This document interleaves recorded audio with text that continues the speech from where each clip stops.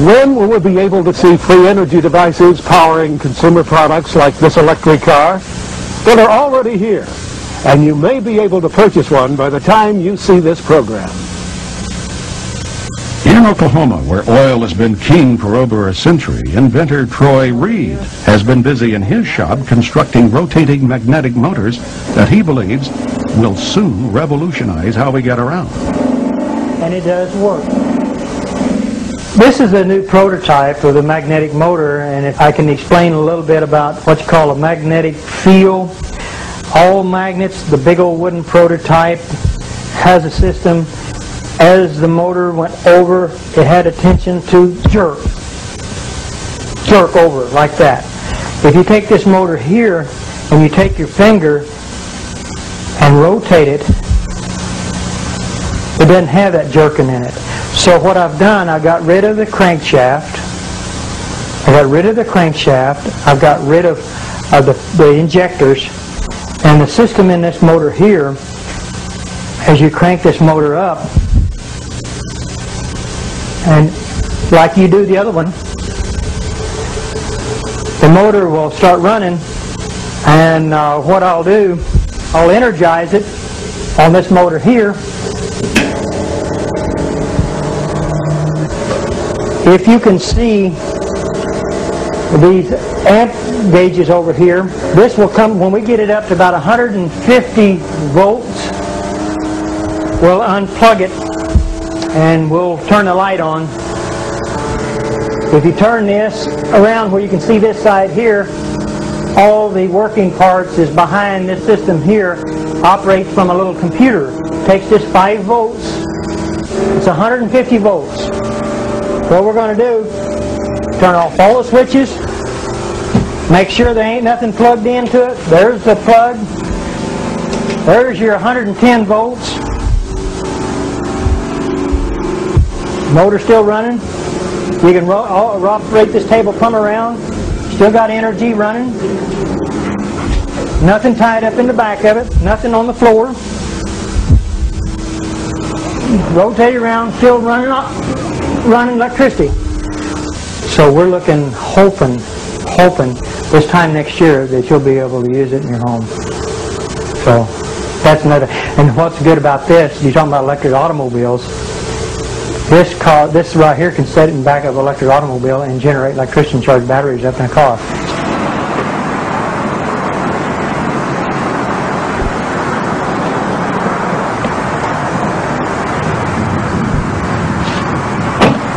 Beautiful automobile. You can drive it anywhere you want to.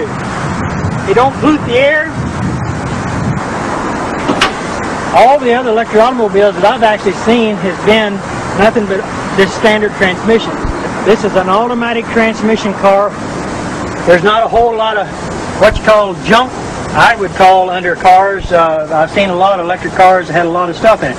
The only thing that this has a battery to run the radio, the blower.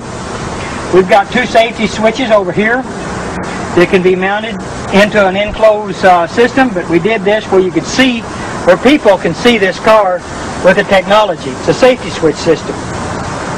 This is a controller box, a Curtis control box. It cuts the amperage down. So with the amperage, here's what's real good about electric automobiles. All electric automobiles that have surge technology with this in it, they create heat. They've got to have a fan to blow this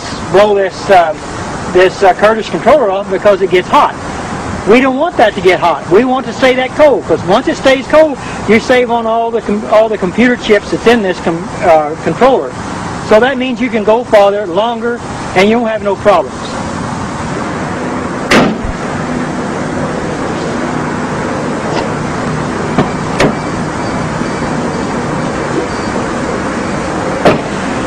This electric automobile has got 2 gauges in front of the shifter on the automatic transmission.